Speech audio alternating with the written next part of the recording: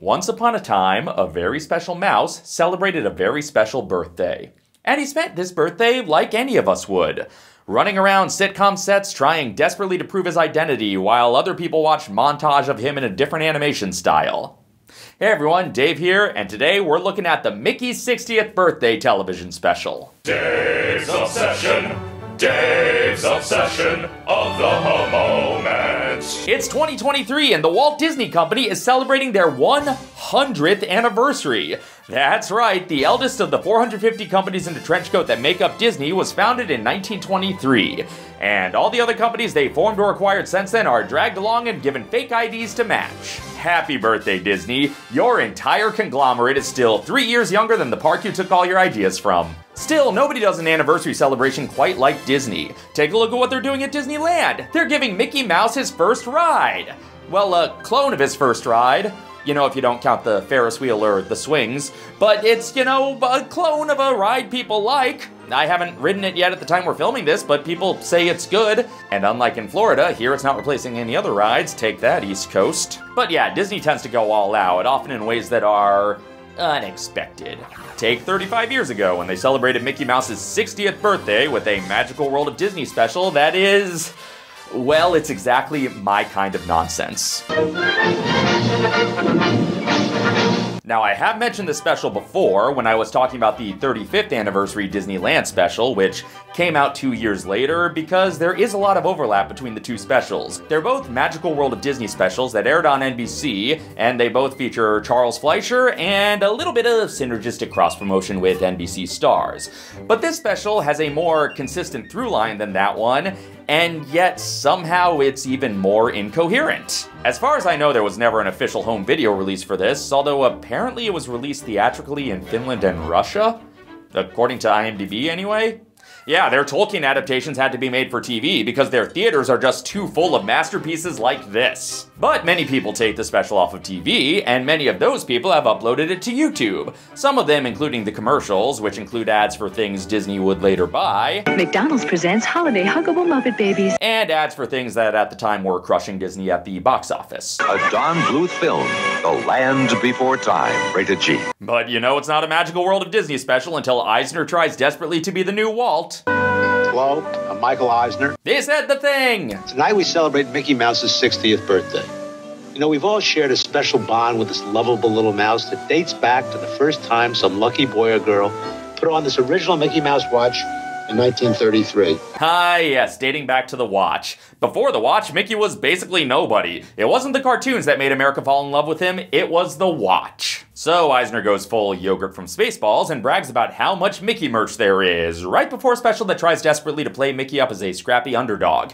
And then the special begins proper in the control booth with Carl Reiner as director Mel Fellini. Nobody makes a mistake on a Mel Fellini production! Obviously, this character is named after Federico Fellini, and possibly also named after Carl's buddy Mel Brooks, but I assume the character got the job directing Mickey's special because he's a cousin of either Alan Brady or P.G. Biggershot. I don't like moose pictures. Only mouse pictures. Anyway, Fellini is apparently live directing Through the Mirror. Go with Mickey! Go with Mickey! Go with him! Go with him! Stay with him! Stay with him! Beautiful! Beautiful! You know how this business is. Sometimes you have to direct a short 52 years after its release. But he's not done there because then he has to live direct footage of Clara Cluck in Mickey's Grand Opera. Cue the clock. But he gets interrupted by Donald, who is clearly being drawn on a television animation budget compared to the film animation footage we just saw. They kick him out, but he storms on stage and definitely does that live. It isn't just more archival footage. Never mind the fact that he's clearly drawn differently than when he was in the control room mere seconds ago. This is all live, so Fellini calls stage manager Charles Fleischer, who only plays one live-action character in this special, unlike in the Disneyland 35th. We're moving on to the finale. Get Mickey! Get Mickey! Kill the duck! Really want me to kill the duck? Duck makes a lot of money. No, if they didn't murder Chapek when they gave him the boot, they're not gonna kill Donald. I turned down the new monkeys for this! Yeah, but at least you got the new Dick Van Dyke Show. Meanwhile, Mickey, who, may I remind you, was just on stage doing Through the Mirror, is now backstage in a completely different and cheaper animation style, and completely insecure about performing despite the fact that he literally just killed it on stage in decades-old footage. It's all up to you. Let the light in. Nah, gosh, it just won't work. People today expect more. They want special effects. Well, don't worry, I'm sure there's an effects house around here somewhere to underpay. They want magic. Ah, the hat. I see you found it. Wait, that's not Yen Sid. It looks more like King Hubert. Unreasonable, pompous, unguarded, sir. But he does have the voice of Peter Cullen, so I hope this ends with him telling Mickey that his bravery saved the planet. Yeah, must have gotten mixed up with my pop. You know better than to use someone else's magic. Without buying out their company first. So then Charles Fleischer needs to get Mickey out on stage, and he just may need a hand from himself. I said he doesn't play any other live-action characters in this special. The rabbit to the rescue! It was 1988, America had Roger Rabbit fever, and they all came together with one voice to say, yes, we want to see that beautifully animated character drawn way more cheaply. Mickey's on in a minute, and I can't find the cake, and I gotta put it in position! And I gotta get the manure out of Biff Tannen's car before I age 60 years and try to save the clock tower. Side note, this is also one of the very few things Roger Rabbit appears in without a Droopy cameo. There's no non-Disney animated character showing up in this thing at all, just non-Disney live-action characters. Although some non-Disney animated characters get mentioned. Porky Pig? Who is this guy? But have you forgotten you're already involved in the Wile E. Coyote assault case? But we're getting ahead of ourselves. Roger gets the cake out on stage and accidentally cues it up to explode, and then tries to stop it from exploding. Chaos obviously ensues, but really this was just the stage crew's fault for leaving dynamite around such a tune-heavy cast. So Mickey innocently uses magic that's not his to fix it all. Magic hat! Fix all that! But then Micris flies too close to the sun. Off with the party! Let's do that big! Is this haunted cake actually stretching? Yes, he magics too hard and he must pay the penalty. What have I done? What have I done?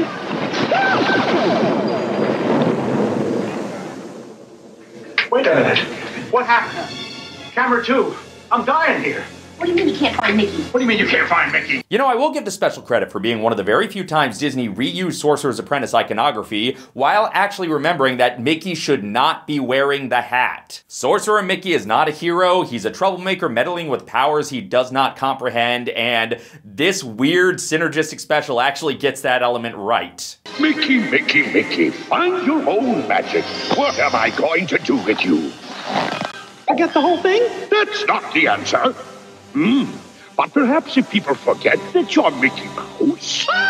So this is an odd twist on the It's a Wonderful Life formula. The spell doesn't erase people's memories of Mickey, and it doesn't change Mickey's appearance in any way. He still looks like Mickey, but nobody is capable of recognizing this 4-foot-tall mouse as Mickey Mouse. Even as they acknowledge his Mickey-like features, their brains are just incapable of making the connection between this mouse who looks exactly like Mickey Mouse and Mickey Mouse. Even as he throws it in their face that he's supposed to be Mickey Mouse, they just don't believe him. Well, you're about the right height. I don't know, maybe it's a prototype of the spell Doctor Strange used on Spider-Man.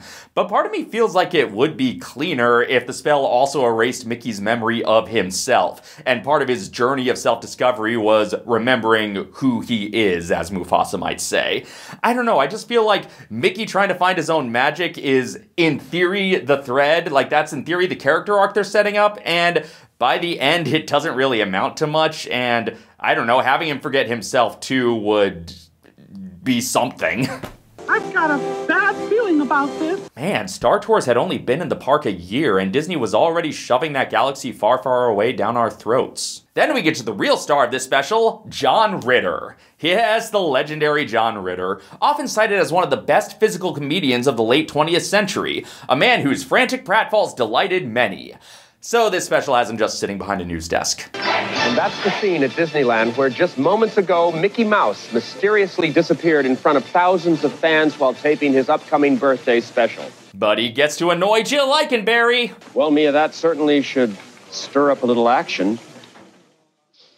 Like all great comedic bickering, it's the utter lack of specificity that sells the almost joke. The news anchor framing device sets up a lot of montages of classic Mickey cartoons. And just who is this little fella who has laid claim to America's heart for the past 6 decades? I assume the news just has full historical montages at the ready for any missing persons case. He started his career as a mere doodle that leapt from the mind of Walt Disney. But mostly from the pen of Ub Iwerks. Because he was fallible, just like us. Well, in the handful of projects where they let him have a personality. They also are used up to set up some of the celebrity cameos. We interrupt the newscast to bring you the following unpolitical, unpaid announcement. Hello, I'm Ed McMahon. In an effort to help find Mickey Mouse, I am authorized to personally hand you a check for $5 million. Now joining us is Michael Eisner, chairman of the board of the Walt Disney Company. But whatever you do, don't blame Roger Rabbit. You know how much it cost us the last time he got framed. But we'll make that money back with the Roger Rabbit TV series we'll definitely be able to do. There's no way Amblin will jump in bed with one of our biggest competitors for TV animation and force us to replace him with a bobcat. They also are used to cut to real-life local NBC reporters showing off Mickey gimmicks. I'm standing here in front of the world-famous Niagara Falls, where Air Force One was launched on schedule this morning. Mickey's image mysteriously appeared in a mosaic of office lights on the 59-story Pan Am building. We're flying above the heartland of America, 2,000 feet above Sheffield, Iowa, where the farmers of this small community have fashioned a monument to Mickey, the common man's hero. This gigantic profile spreads across 520 acres of corn and oats. I'm sorry to interrupt, but we've just received word that the Disney Company and NASA, in their first joint production, have launched an ultra-sophisticated Mickey Mouse-seeking satellite. Man, the early version of Mission Space was weird. So Mickey's lost and alone, and apparently he wandered to a bench in Ohio because here comes the Family Ties crossover. Mickey Mouse is still missing. Oh my gosh, it's true. I am missing. What's your problem? Yes, Family Ties, the sitcom that hilariously asked the question, what if liberal parents had a right-wing child?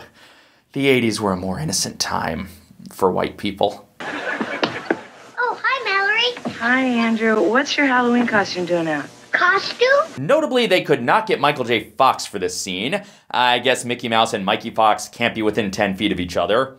But it's okay, apparently there'd be plenty of Michael J. Fox over the course of this evening. Next on an all-new Family Ties, Michael J. Fox is back to back when he goes back to the future. I'm from the future. He's got to get his parents to meet, or he's history. What are you looking at, butthead? But they do have Alex in flashback footage from an earlier episode, and they set up the flashback in a weirdly emotional way.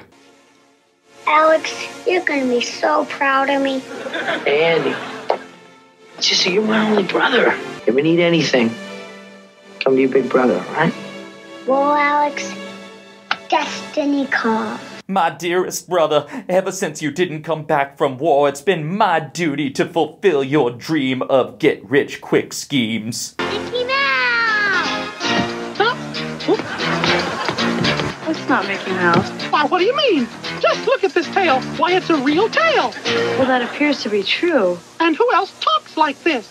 He does have a point. So once again, like, everybody recognizes Mickey's features as being Mickey-esque, but their brain is just incapable of making the connection between these features and him actually being Mickey Mouse, even when he's trying to disguise himself as Mickey Mouse. And who else has only 4 fingers? Pretty much all the people you know, Mickey. Mickey's tragic disappearance has touched all of us.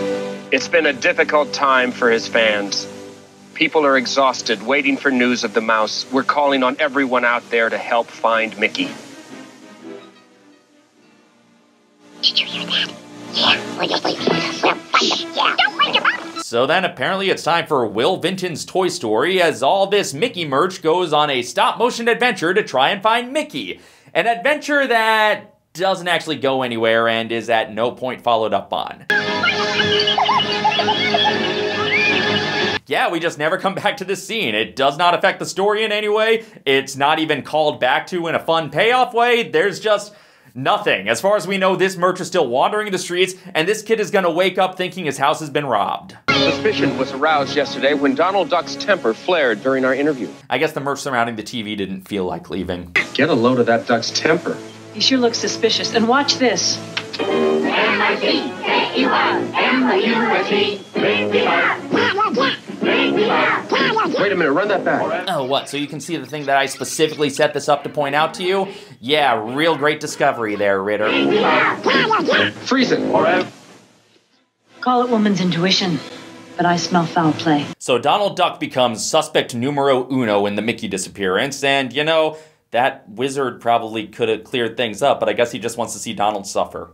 Like most of his fans do. Would it be that this jealous co-star finally quacked up and decided to get rid of his competition? Donald Duck, this is Detective Murphy. Get your feathers down to police headquarters. And yeah, unlike the other characters, Donald is mostly stock footage throughout this special. There's like a couple of seconds of new Donald animation, but it's mostly just redubbing old Donald animation, I guess because his frantic energy was just too much strain on the budget. Although the police seem to be zeroing in on a possible culprit, we are still no closer to finding Mickey Mouse. We have gone to one of America's most dogged and determined detectives. Anyway, it's time to consult with the best detective on NBC's entire primetime lineup, Hunter, from the show Hunter. Well, Dudley, it's a very unusual situation here, you know. Normally in a murder case you have a dead body, car chase, and a murder weapon. Here you have no body, no car chase, and Mickey's worst enemy is a talking duck. I'm sorry, I don't do animated cases. Did a tune kill his brother too? I must have missed that episode. Donald Duck has been arrested in connection with Mickey's disappearance. We'll keep you posted as updates come in. So then we go to the cast of L.A. Law, who make a meta joke about their co-star. I find that me aloud strangely attractive. Too uptight. And then argue over who should defend Donald. We have a new client whose very life is in our hands. Oh, come on, Douglas. Cut the dramatics and tell us who the client is. I'm due to be replaced by William Sylvester any minute. Wait, no, that's only on that other show. I say we give it to Victor. He's used to dealing with nutcases. You can't be serious. You want me to defend a duck in a sailor suit? Yeah, you're never gonna get Jimmy Smits to stand in front of a green screen and act against an animated character who's not there. Now, if you'll excuse me, I need to go return a call from George Lucas. But it's out of my line. I mean, now, Daisy Duck was suing him, maybe, but... Insert psych reference here. Sorry, I'm late, Douglas. I'll make it up to you. Michael, have I got a case for you?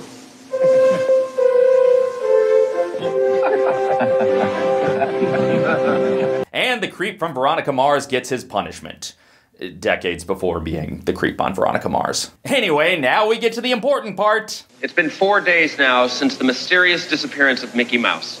There are still no clues as to his whereabouts. Gee, they still can't find the poor little guy. Now, Cheers writer Ken Levine addressed this scene on his blog 13 years ago. Apparently, the first draft of the scene in the original script was particularly terrible, to the point where Eisner personally called James Burrows and asked if he could get the Cheers staff to rewrite it. So a couple of writers from the staff rewrote the thing, and they were paid in Disney merch. Some things never change. But since they all had young kids at the time, they were actually happy with that payment. Hey, you know, speaking of birthdays, isn't today Rebecca's? Shouldn't we be doing something for her? A lot of people don't deal with aging very well. I suggest we just dispense with the business of birthdays entirely. Yeah, maybe you're right. We mention it, she'll probably just get upset and cry and need comforting and warmth. I see a big cake, lots of candles. Now, unlike the Cheers scene in the 1990 special, this one actually did get Sam and Rebecca. But the other one got Lilith, so... I love Sam, but I really love Lilith. I'll have a root beer float, please. Come right up. Oh, sure you can handle it there, big fella? Make it a double. But this one has the characters actually interacting with Mickey. But that one had Woody having a ghost girlfriend as a child. God, I really cannot decide which of these is the better Cheers Disney scene. That'll be $1.50. Has Cheers had ice cream behind the bar this whole time? Oh, a sorcerer put a magic spell on me. Forget it, pal. I tried that one on Vera last night. No sale. Anyway, the basic plot of this scene is Sam uses Mickey Mouse as his wingman to try and bang Rebecca. Disney magic. How would you like to earn that root beer? Sure, if I can. All right, all you gotta do is sing happy birthday to my boss. Oh, yeah, this was during that 3-season window when Sam didn't own Cheers. He just worked there because he had sold it to the company Rebecca works for. It's... we don't need to get into the full lore. Unless we do. Gosh, you're pretty. Happy birthday to you.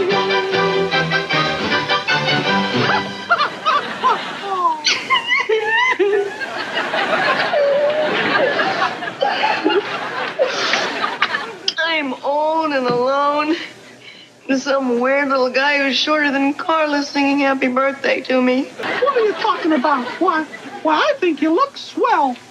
Really? You just need a new outlook and a little appreciation. Holly, do you mind? You're right. I feel great. And you're cute. Oh, I'll treat you to dinner and a movie. Well, it looks like Mickey's the one getting lucky tonight. I don't get it. What does that guy have that I don't have?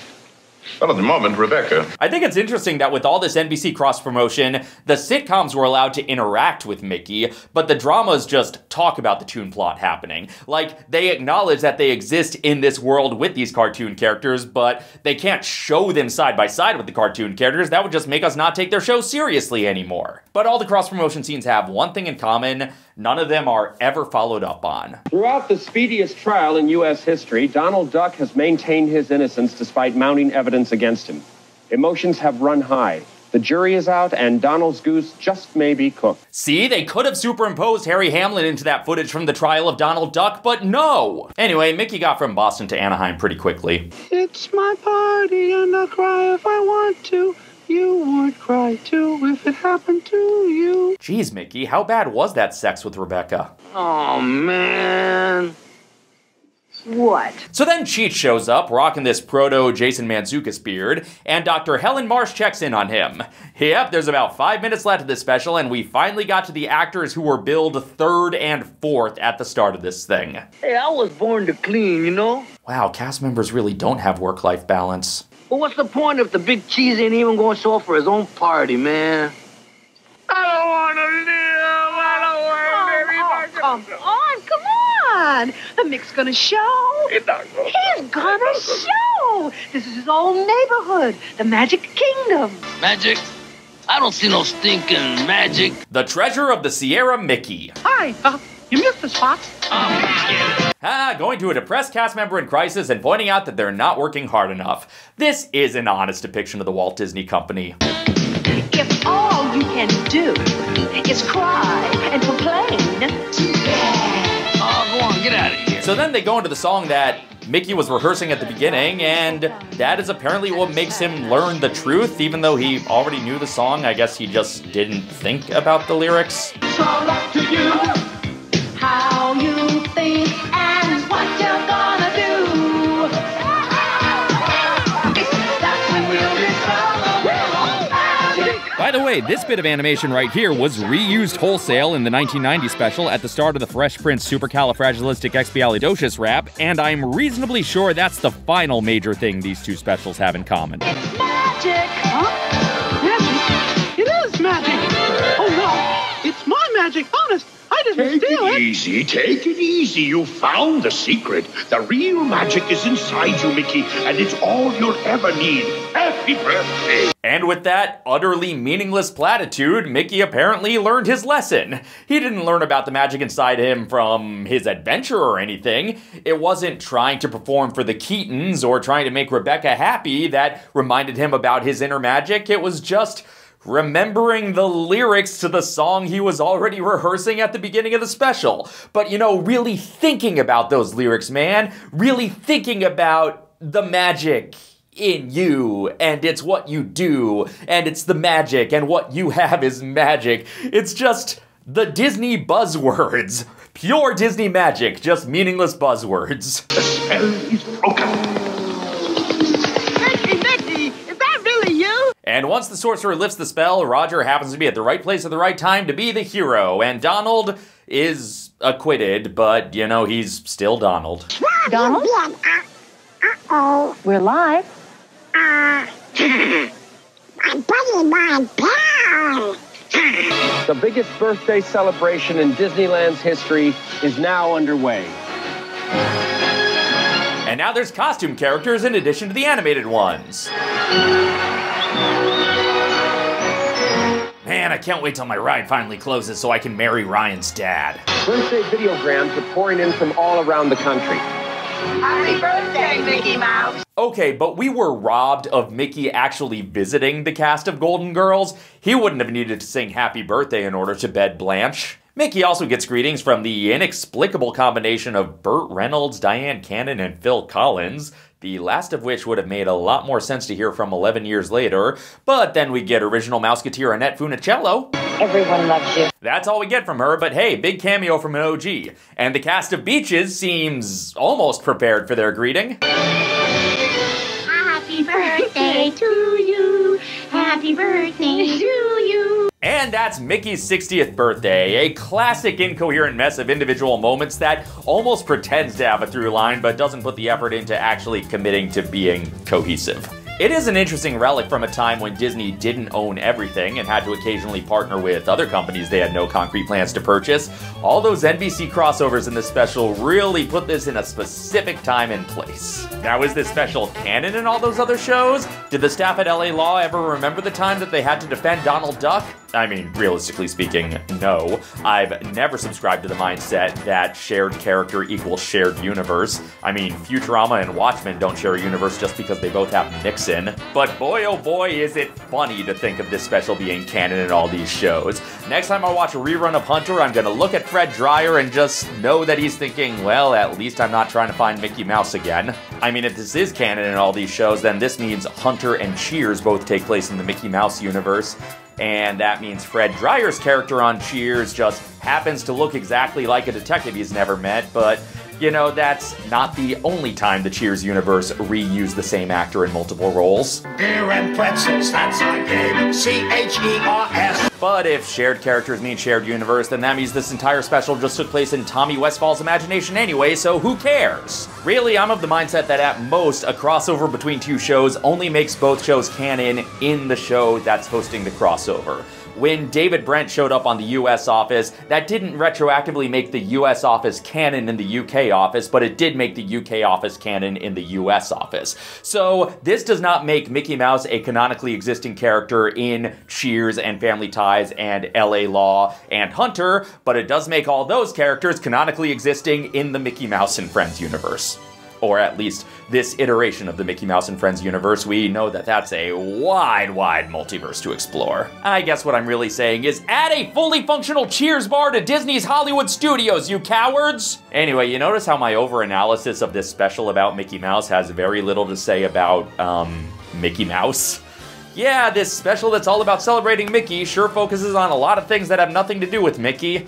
It's almost like they had no idea what to do with this character for decades other than market him. Thank God the Paul Rudish shorts came along and gave Mickey a scrap of interesting personality again. Mickey stopped being a clearly defined character and he just became a symbol.